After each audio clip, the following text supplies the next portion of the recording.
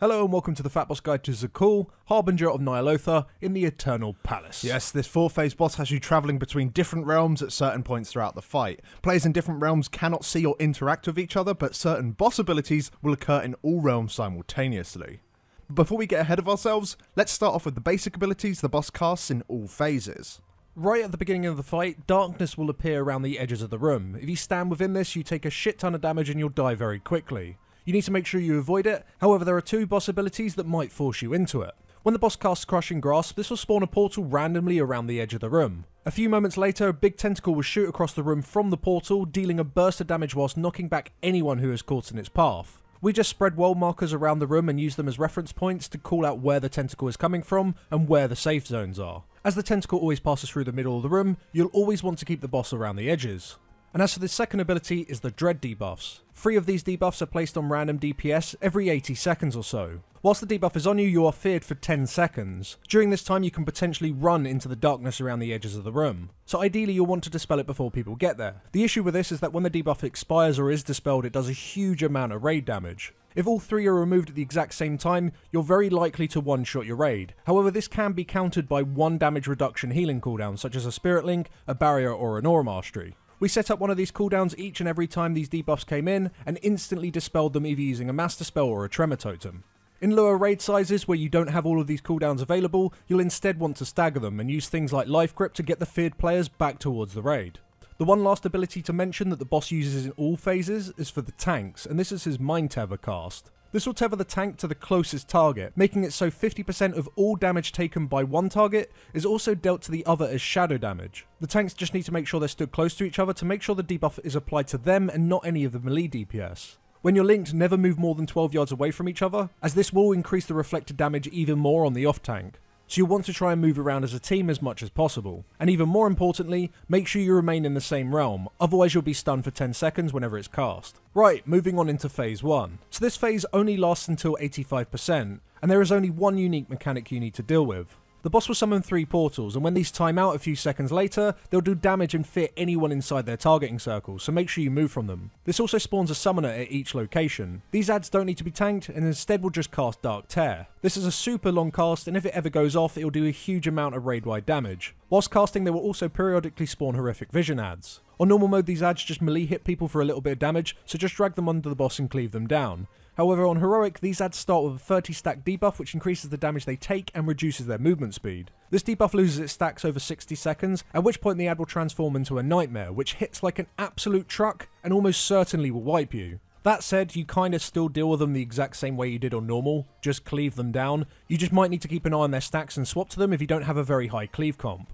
But primarily most of your damage should be going into the summoners because you'll want to kill them before entering phase 2, as phase 2 is pretty much a race against time. Now this is because the boss will drag everybody into the Fear realm. Whilst within this realm, everyone gains a stack of Hysteria every 15 seconds. Now this Hysteria dot doesn't do too much damage, but once your raid is at around 9 to 10 stacks, this is really going to stress your healers, especially as they still need to deal with the Dread. So ideally you want to push out of this Fear realm as soon as you possibly can. Now this is made easier as the boss has gained a few new abilities whilst in the Fear realm. The main one being Maddening Eruption, which spawns a zone generally on the opposite side of the room. This zone explodes after around 25 seconds, dealing raid-wide damage. If you put the boss in it when it explodes, people will only take damage if they stand within the zone, and the boss gains a debuff that increases the damage he takes by 30% for 20 seconds. So when the zone spawns, drag the boss into it and then annihilate the boss when the damage increase is active. As to get out of the phase even faster, we saved all cooldowns and bloodlust for the first Maddening Eruption.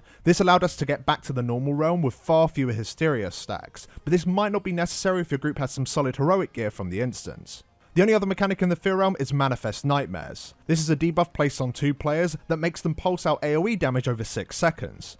Each tick of the debuff also leaves behind a pool on the ground which deals high ticking damage if you stand in it. So if you get the debuff, just move away from everyone else. Just be careful of any Crushing Grasp tentacles whilst you're moving around. Now at the end of the debuff, a single vision ad will spawn from each player. Once again, just drag it under the boss and cleave it down. Now when the boss reaches 70%, phase 3 will begin. Now the entire raid will not change realm, they'll remain within the Fear realm during phase 3, but the boss will gain one new ability, which is Delirium's Descent. This creates 3 zones directly in front of the boss. You need to have one player stand in each zone, otherwise the boss deals a ton of raid-wide damage at the end of his cast. Now you should have DPS who gain a lot of damage from haste to stand in these zones, as they will be transferred to the Delirium realm when the cast ends.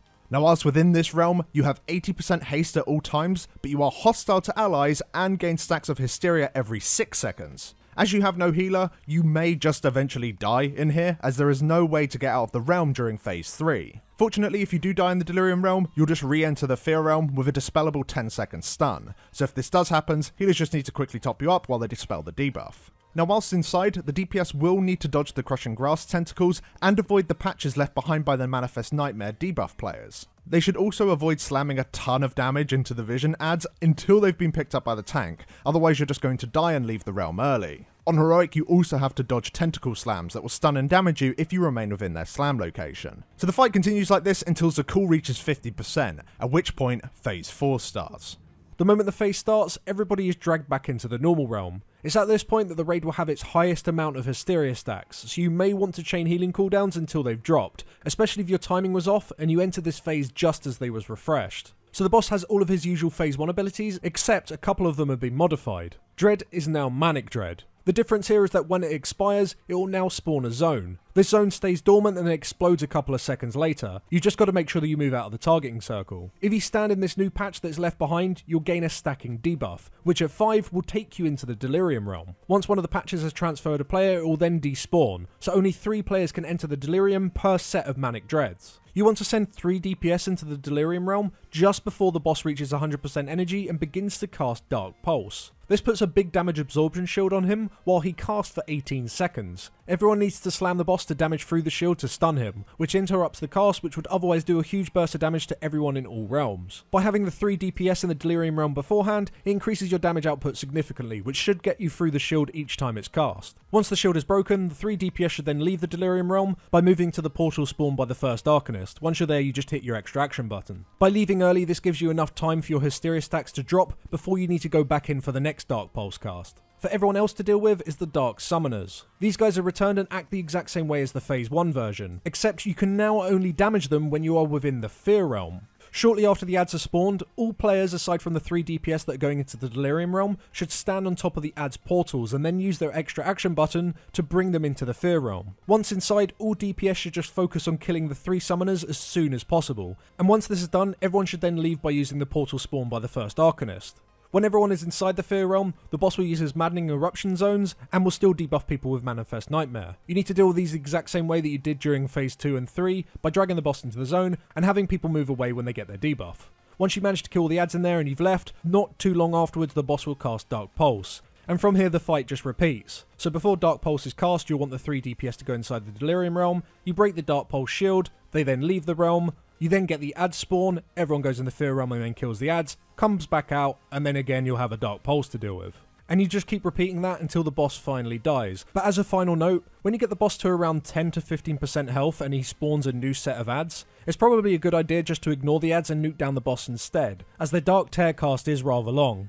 To make the boss die even quicker, if healers can deal with it, you might as well just send everyone into the Fear realm, as the tanks can keep using the maddening eruption zones to make the boss take even more damage. This isn't necessarily needed, but it just makes this last phase that little bit quicker. Thank you very much for watching, guys. If you'd like to know more about this encounter, or would just like the guide in a written format with detailed tooltips and images, then do go check out our written work over on Wowhead. A link for that is in the description below.